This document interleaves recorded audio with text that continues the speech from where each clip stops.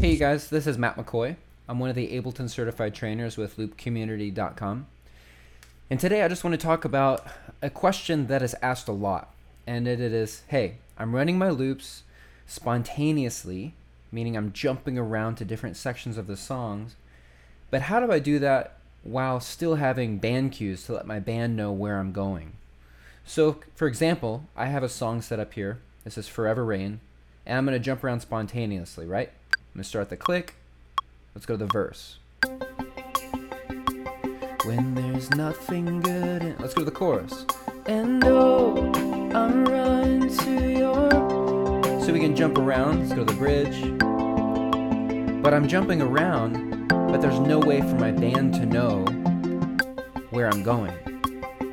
So I'm going to show you a simple way to add band cues while being spontaneous. There's going to be two different ways we can do this.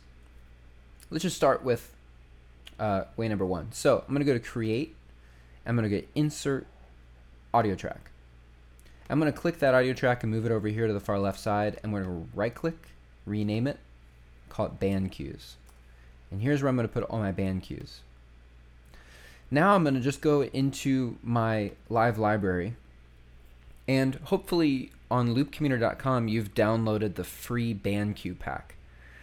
If you haven't, check it out. It's for free. We've got cues in Spanish and English, and we have a ton of different cues. Worship leader, drums, bring it in, build it up, swell, etc. And they're free. So go download them. So what I'm going to do is I have this band cue pack, and they're just wave files. Verse 2. Verse 2. And so Verse.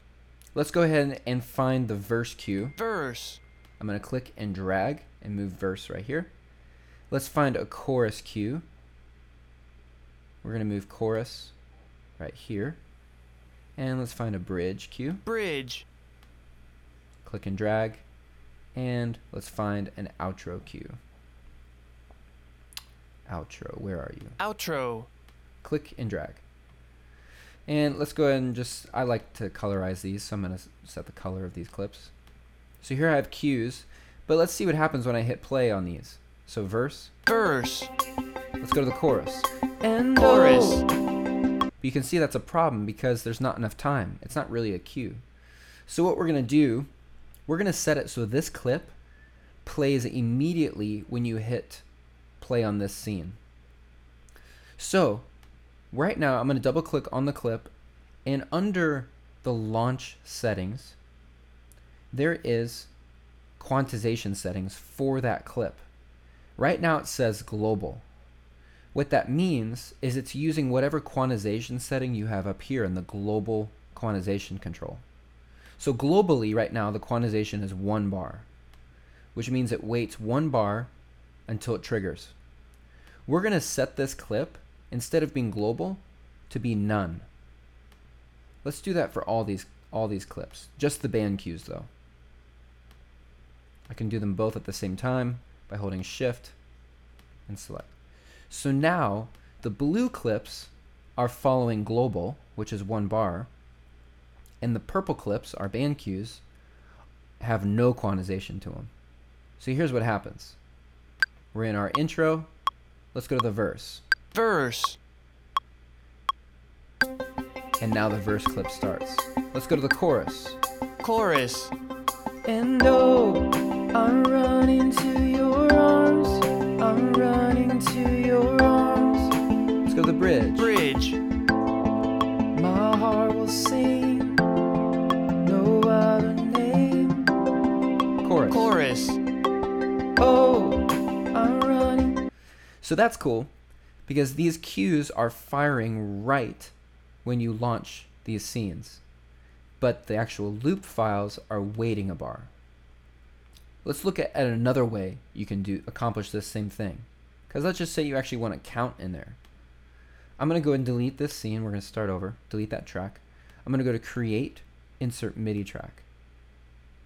And this way, I'm going to go ahead and rename these to band cues. And I have some band cues that have already been set up for my Loop Community cue pack. And let's go and drag in a verse clip. I'm going to show you what it looks like. Basically, it's just a MIDI clip, and I've drawn in the cue, so it sounds like this. Verse 2, 3, 4. Verse 2, 3. Let's turn off looping so it doesn't go over and over and over and over. And let's go ahead and drag in the other one. Let's drag in chorus, and let's drag in bridge. And again, let's set these both to not loop. And for the quantization for these, what we're going to do is we're going to set these to be 1 bar.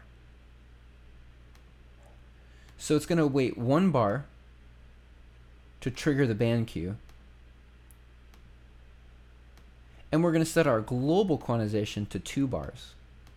So this gets a little bit more tricky, but now our cues are waiting 1 bar and our clips are waiting 2 bars. And you get something like this. Verse 2, 3, 4. Chorus 2, 3, 4. And oh, I'm running to your arms. So that way you still get the counts in there. It just gets a little bit more complicated because now you're having to trigger 2 bars ahead of time instead of just 1. So personally, I like the first method better because really that just acts the same way as if you were just in the microphone as a worship leader saying verse, and then you go to the verse, or chorus. Let's go to the chorus. So I prefer method 1, but those are 2 ways that you can use band cues while still being spontaneous in your worship set. Enjoy.